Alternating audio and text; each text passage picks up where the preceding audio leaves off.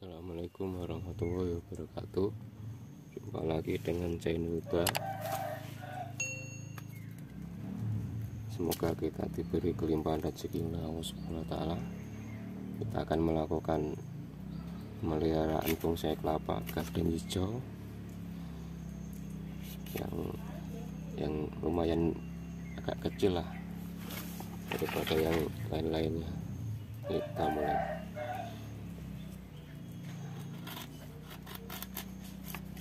Gading hijau ini udah ada yang pesen, tapi maunya yang bagus. 2 tahun lagi mau diambil. Orangnya masih di Singapura,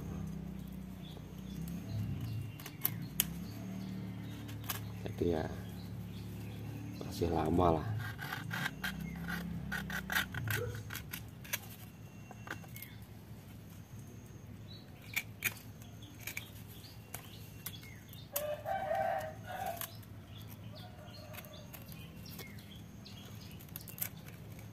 Sengaja daunnya nggak saya habisin karena ya semuanya udah saya pruning, jadi nggak ada untuk yang dipandang-pandang. Ini saya sisain berapa.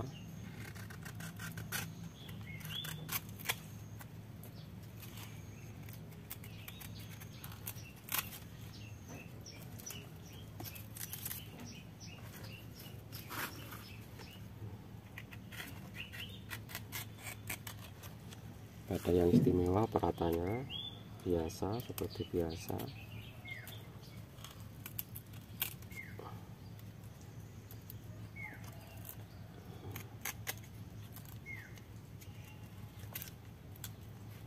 Untuk menghasilkan daun yang pendek harus rajin-rajin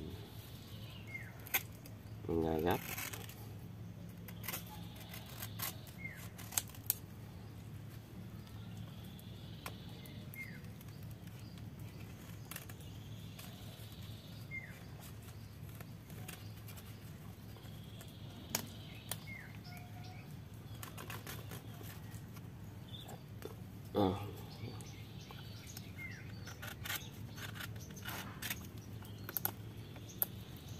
Teman-teman kalau mau mencoba harus sabar,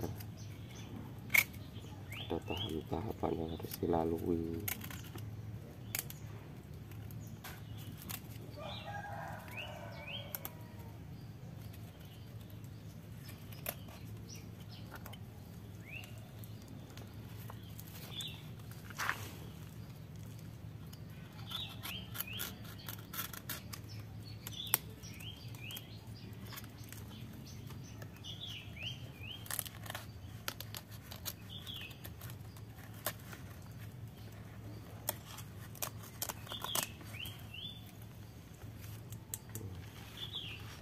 Ini target udah mau selesai.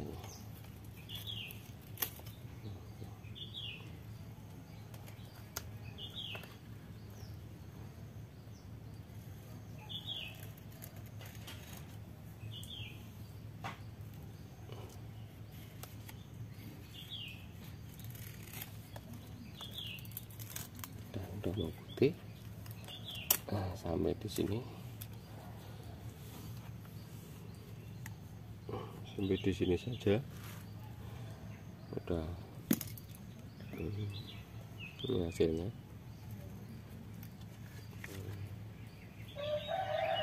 Hasilnya seperti ini untuk perawatan sementara.